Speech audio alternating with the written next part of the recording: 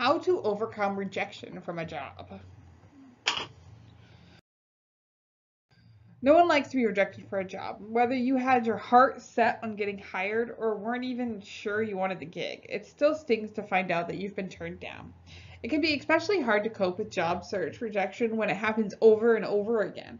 But that's not an uncommon experience for job seekers. Remember that in many cases, there are perhaps hundreds of applicants for a single job opening. Even if you're extremely qualified, it stands to reason that you'll be rejected more often than you'll get the job. To succeed in your long-term goal of finding that dream opportunity and getting hired, you need to learn to cope with being turned down. Otherwise, it's easy to let momentary setbacks turn into a major career roadblock. So, tip, the process of finding the perfect job for you is a lot like dating. As the saying goes, you have to kiss a lot of frogs before you find your prince or princess. How to move on after a job rejection. Moving on after not getting a job offer can be broken down into three parts: getting over the rejection, analyzing your candidacy, and moving forward with your job search. Getting over the rejection. The first step is getting over rejection by a potential employer. Entails sharing the frustration, disappointment, and anger that accompanies any loss. Talk to a friend or family member and share your feelings in a confidential setting. Just be sure that you pick your support as well. The ideal person to share with is someone who won't become a future boss or coworker. Even though your feelings are understandable, you won't want them to make a bad impression or someone who might later evaluate your candidacy for another job. Family members are a good choice, as well as old friends you've been with you through good times and bad. And whatever you do, resist the urge to saying anything negative to the hiring manager. You never know whether you might want to apply for the organization again in the future. Sometimes it's hard to know exactly why a candidacy was rejected, and it could be that you were overqualified. If that's the case, the employer may come back at a later date with a better job offer.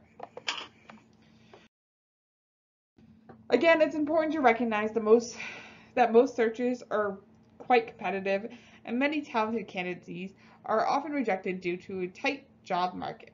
It is quite likely that the employer is not actually rejecting you, but rather saw another candidacy as a maybe even slightly better fit. Because hiring decisions are typically subjective, it is entirely possible that another recruiter might have chosen you. Also, keep in mind that maybe the hiring manager was right, and this job wasn't the best fit for you, and you wouldn't have worked out and been happy in the role. In that case, the company did you a favor by not hiring you. Tips. Venting can be a very useful tool for letting go of the negative and moving on. Taking the time to respond to a rejection with a follow-up email can help with your candidacy for other positions with the organization. Analyzing your candidacy. Take the time to reflect on your approach to the hiring process to see if there is anything you can improve upon in the future. Review your resume, cover letter, and what transpired during the interview, and your follow-up after the interview. Given what you learned about the job requirements, people involved, ask yourself if you could have done something differently in order to present yourself in a better light, and one that made you seem like a better fit for the job. Though not typical, sometimes an employer will share feedback about your candidacy. If that's not the case, and you developed a rapport with anyone at the organization, try approaching them with a request for constructive criticism. Keep your job search moving forward.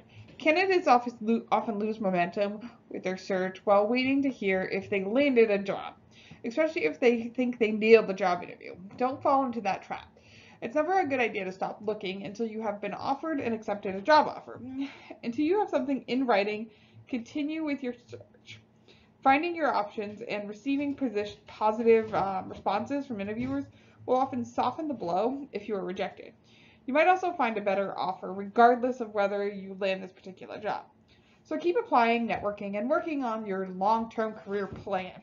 Best case scenario, you'll be even more attractive candidate for the job you're considering. Worst case scenario, you won't have to start from scratch with a brand new job and a brand new search. So, key takeaways. Job search rejection happens to everyone. It's what you do next that counts. Use this opportunity to perfect your interviewing skills and analyze your approach. Feel free to vent, but choose the right support system. Don't say anything negative to the hiring manager or anyone who might report back to the employer. Don't lose your momentum. Even when things look promising with one employer, don't stop your job search until you have an offer in hand. Keep in mind that the hiring manager may be doing you a favor. The job might truly not be a bad fit for you. Or you could get a call later on for a better position at the same company.